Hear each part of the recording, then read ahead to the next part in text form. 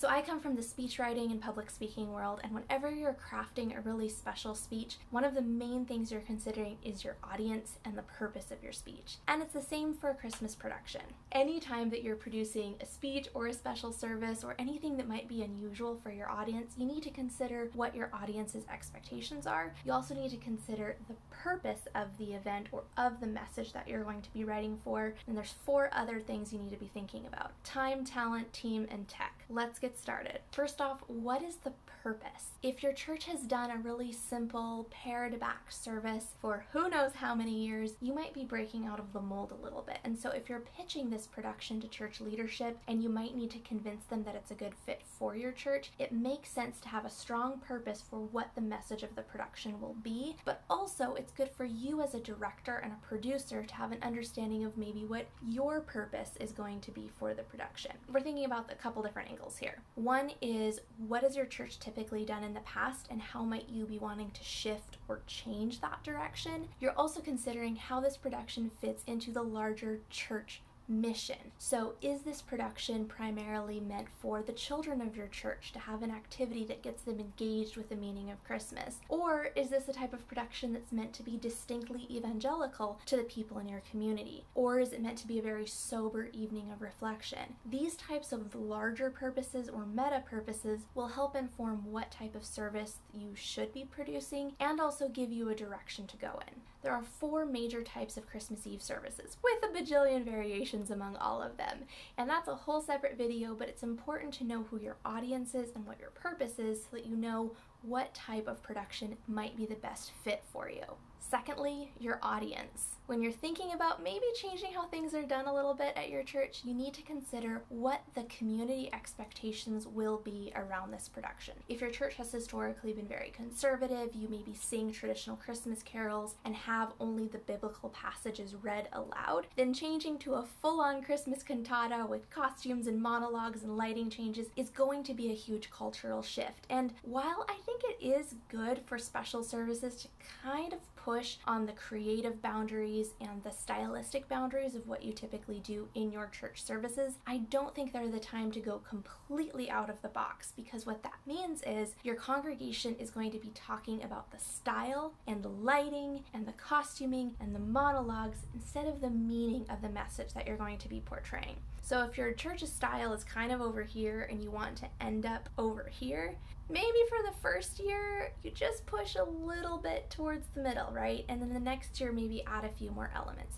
So do be considering what your church's culture is, how you can fit what is normal while maybe stretching it just a little bit. Some of those areas that you might be stretching in are how dramatic of productions are allowed, how much production value can go in terms of costume, lighting, scenery, that sort of thing. Consider what is normal and what is expected and where you would like to go with it and see if it's a cultural fit. You also have to consider what is your church's stance around presenting doctrinal truth. Do you have to have a script approved word for word, or are devotional speakers pre-approved and then they can produce their own script that they will be speaking from? Are women allowed to speak? Are women allowed to teach? What are the age brackets that are allowed to be speaking or presenting or acting? Some churches have much stricter cultures around these things, and some churches are a lot more open. So be knowledgeable about what, again, is appropriate for your church's culture, and know whether it's appropriate to ask for permission if there's something that you want to flex or change or do a little bit differently, and know when it's time to just stick within what is considered appropriate for your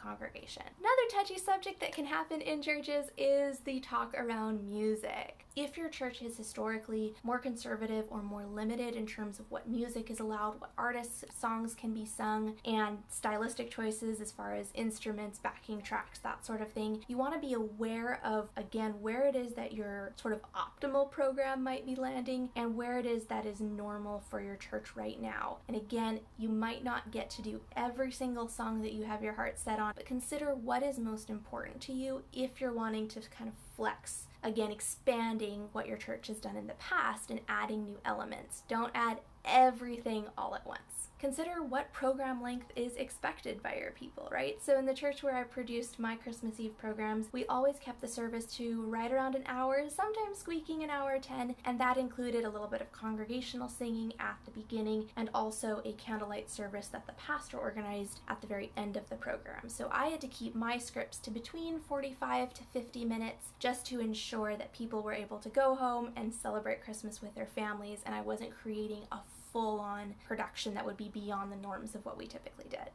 Now that we've discussed what the cultural expectations might be for your Christmas program, let's look at the 4 T's: time, team, talent, and tech. First off, time. If you're watching this and it's March, you are in a perfect time frame to be writing something completely from scratch and taking it wherever your heart desires. If you're watching this up in October, you need to find a program and get on it. What can I say? I am a blunt person. You got to get moving here. So it's the calendar time that you have between today and Christmas Eve, but it's also how much time do you want to give to this, right? Do you want to be working on the script every single weekend for the next few weeks and then casting, choosing music, producing, all of that? Or are you wanting to kind of get this thing rolling and move right into the coordinating aspects? It's up to you, but that will help inform whether you're purchasing a script, whether you're writing something originally, whether you're bringing in speakers who create their own components. All of those are factors, and they can be worked with within the time that you have to work with. Everything can be squished down and up and down and up, but considering how much time you want to give to the project will help inform those decisions.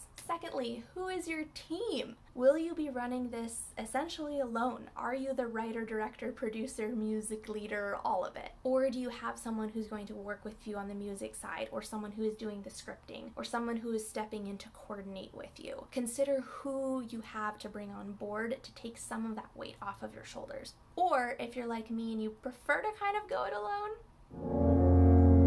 it's an option. It's definitely doable, but again, it goes back to how much time do you want to spend on this project and how big of a project are you making it. Next up, and it's also people, but in this case, instead of your core team that bears the weight of responsibility, this is your talent. These are the people who will be up front during the production. These are your musicians, your speakers, your narrators, your readers, your cast members, your monologists, everybody who will be seen or is running sound or is ushering or is delivering candles to be lit. This is your talent. One thing that I had to keep an eye on in my crew, most of them were between the ages of 18 and 30, so I had to watch out for who had job changes, who was expecting children, who was getting engaged, because as I was planning 6 to 8 months in advance, I had to think through who might not be available or might not be willing to commit that time to this level of production. Think through how many people you might even just have available to work on this. How many of them might say no, what kind of minimum base you would need to make the project a success, and also what amount of workload are you able to put on your participants? Are they likely to be free for rehearsals, every Sunday after church, or to pop into the church on a Wednesday or Thursday night? Is that doable, or is the program that you create going to have to be something that everyone can essentially learn on their own and practice a few times together? So that is time, team, and talent. Last T is tech. Now, I don't know about you, but I have seen churches who have, 100 to 400 people in attendance each Sunday. I've seen a huge range of technical capabilities.